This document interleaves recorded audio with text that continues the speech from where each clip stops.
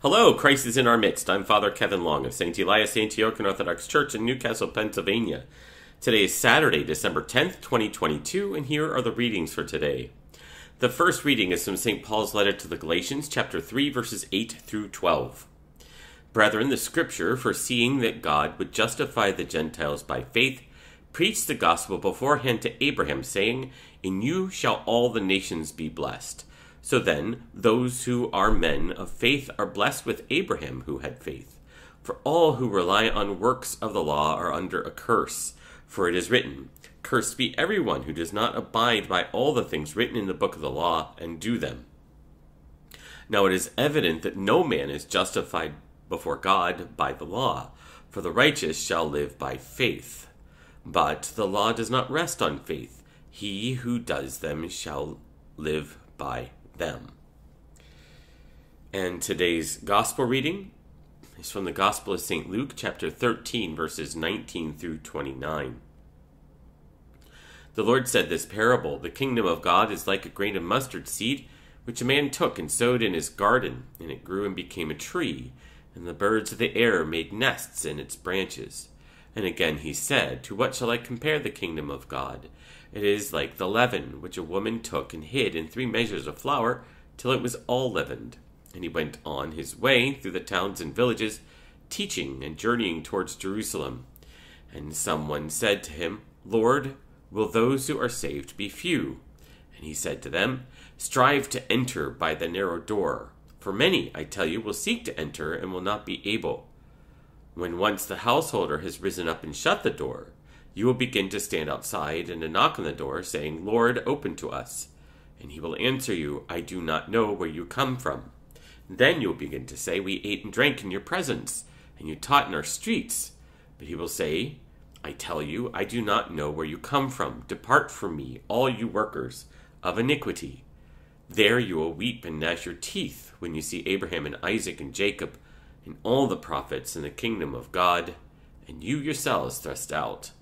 And the men will come from the east and west, from north and south, and all will sit at table in the kingdom of God. Glory to thee, our God, glory to thee." So the first half of this passage speaks of 2 things that I think we can build off of. The first, the kingdom of God is like a grain of mustard seed. I don't know if you've ever seen a mustard seed, but it is extremely small. Very, very small thing. Way smaller than an inch, even a quarter of an inch. So it's a very tiny little thing. And then he speaks about, our Lord does, about how once you plant it into the ground, it grows and becomes this gigantic bush, a tree really, that then gives space for birds to build nests in. So this little tiny thing becomes this massive tree. And then he talks about leaven. The amount of leaven that it takes to cause 3 measures of flour to rise is a very, very small amount. And yet, if you didn't have the leaven in there and you tried to have the flour prepared to make bread, it wouldn't grow at all. But if you put leaven in it, it grows to immense sizes. When we bake bread at church, it's amazing to watch this lump of a mixture of flour and yeast and salt and water and a little bit of oil, and watch it become this massive thing that we can then make many loaves of bread out of. And the leaven continues to go. There are 3 times when we are baking bread that the yeast causes the bread to rise or to change its form in some manner. So it again is this small amount of something that then causes the entire thing to grow. And that is a matter of 2 things. The first, we speak of our faith. If we just had a little bit of faith, a belief that Christ is indeed the Lord of history, and that he basically can take care of all things, then the faith that we have in that would cause us to do far greater things than we ever dreamed that we are capable of doing. It would give us a sense of peace far greater than anything we can accomplish on our own. It would give us an awareness of God's love in a way that nothing else can. And so that faith is a key part of who we are as the followers of Jesus Christ. So, faith, and then the growth of the faith is what he is speaking of there. Now, striving to enter by the narrow door. Of course, we hear in the epistle today that we must be careful, that the law there serves as an obstacle, a stumbling block, a way to remind us of our failures. But the reality is we are called to love God with our heart, mind, soul, and strength. We are called to love our neighbor as ourselves. He gives us many, many different prescriptions on what we should do in order to attain the kingdom of heaven.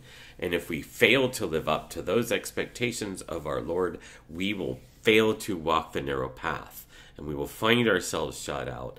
And we will find ourselves in a position where we're begging to be let in. And we cannot be let in because we did not keep his commandments. So this is a major part of our faith as well. It is not a work per se, because it's not going to save us, but it's going to confirm our love for Christ. It is a seal of our faith. It is not our faith itself.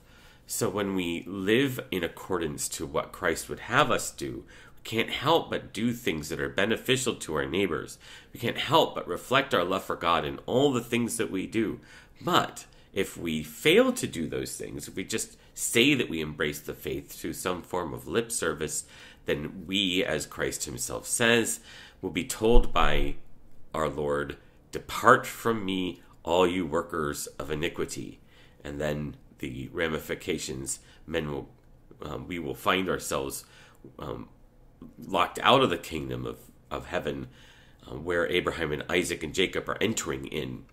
And we will find ourselves shut out, thrust out, barred from the door. So these are, the first is a sign of encouragement, to have faith, to allow our faith to grow. And then the other is a dire warning that we are to use that faith in a way that builds the kingdom of heaven, in a way that is pleasing to God. So may he direct our steps and help us to do exactly that. So thank you very much for joining me today. If you liked this video, please do like it. Put a like in the box there here in YouTube. And also, please consider following if that would be of benefit to you. I pray that you and your loved ones have a great day. I pray that God will bless you. And God willing, we'll see you tomorrow.